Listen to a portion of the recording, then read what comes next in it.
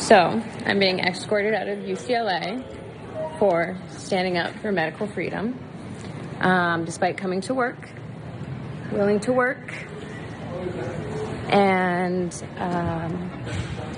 I just can't believe that this is what they're doing right now. And I'm going to fight for all of us out there, and I will continue to fight. It's just unbelievable that this is what we've been reduced to in this country. It's just shocking. Welcome back to the show. I'm Rob Finnerty alongside Rachel Roller. The effects and fallout of mask mandates literally affecting everybody in this country in one way or another. It started with masks. Now it's the vaccine. Will the booster shot come next? So joining us now for their perspective is veteran suburban Chicago police officer and spokesperson for the National Police Association, Sgt. Betsy Brantner Smith, and also ICU nurse at UCLA Hospital. You were just seeing there, Tara Vafainia. Tara, that video went viral of you being escorted out of the hospital. You can feel your emotion through that video, but what was it like? Take us back to that moment for you deciding to be unvaccinated and then being escorted out of your place of work because of that decision. So, good morning, first and foremost. It was a bit challenging because I was actually performing bedside care. I was delivering care. I got pulled away from the bedside, told I was going to be put on suspended unpaid leave, my badge confiscated and escorted out. Meanwhile, the entire last 18 months, I've been working with COVID patients, reusing N95 masks, picking up when they're short. And this year, it's like we've become an endangerment to our patients. But last year, we were heroes.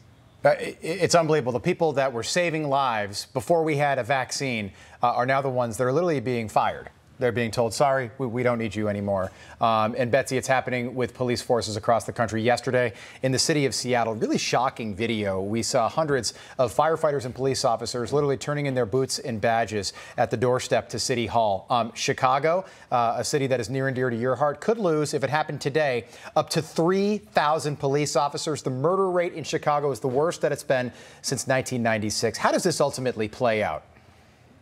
Well, it's extraordinary, and Tara is absolutely right. We went from heroes to zeros in a quick, 20 months.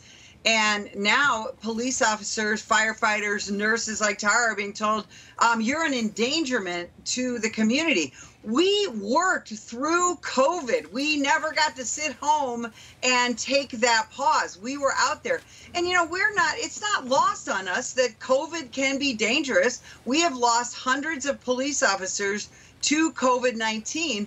Most police officers have been vaccinated in these jurisdictions, but we want police officers like firefighters and nurses and everyone else to make their own health decisions about whether or not they want to get vaccinated. And there are medical exemptions, there are religious exemptions, and we just want to be able to make our own Natural choice. Natural immunity, which is one that doesn't get talked about enough. Millions of people have already had this virus. And I think that's where so much of the frustration comes from, Betsy. You're pointing out that people like Tara, the frontline workers, people like you, going to work every day, as Tara pointed out, for the past 18 months, in the very heat of this moment, of the very heat of the pandemic. Tara, you had to experience so much that you will have to process for the rest of your life. I can only imagine. And now you're being told you're no longer needed, your services are no longer needed, we'll replace you. You say you're standing up for medical freedom. What does that mean to you? That means that my rights, when you don't have control over your own person, what do you have control over in your life? There has to be a boundary where you're like, no more. You have to stand up for yourself. You have to stand up for people that are too scared to stand up for themselves.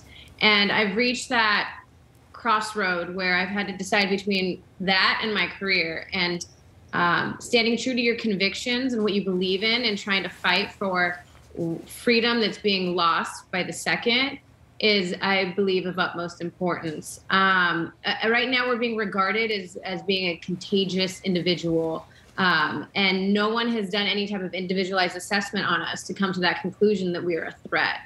And every day, lately, it's been like we have abolished the ability of free speech, the ability to make decisions for ourselves. It's at what point next, what is next is the real question. What's next? I didn't think we'd get to this point, Tara, and we've gotten here so quickly. By the way, if you're just tuning in, Tara was an ICU nurse. We have a friend of our family that's a NICU nurse, and she's in a very similar situation. If you ever are in a situation where you're in the ICU, or heaven forbid you're in the NICU, Tara, you're the person that I want to see. Okay, you're the person that I want to see. And you're being vilified for making a decision that should be a gray area decision. It's not black and white. Betsy, back to police. I saw a tweet that you put out calling out the squad recently, and I thought it was perfect. You said that AOC, Ilhan Omar, and Cori Bush spent nearly $100,000 on private security last quarter, despite their calls to defund the police. Do you think that this could be, especially in Lori Lightfoot's case, is this sort of a backdoor way to defund the police, slap on mandates knowing that thousands are going to resign or be forced to lose their jobs as a result? I believe that it absolutely is. You know, the left has spent, you know, the last 18 months trying to vilify and overly control law enforcement to keep us from doing our job. So, you know, you look at the squad, security for me, not for thee. You look at Cori Bush's district, St. Louis is the homicide capital of the country. And she's got private security. AOC has private security. But, you know, their constituents can't even afford to move to a safer neighborhood. So, yes, absolutely. The defund the police movement is failing. So now the vaccine movement is another way for them to try to control and vilify us. And we've got to stand strong, just like Tara said.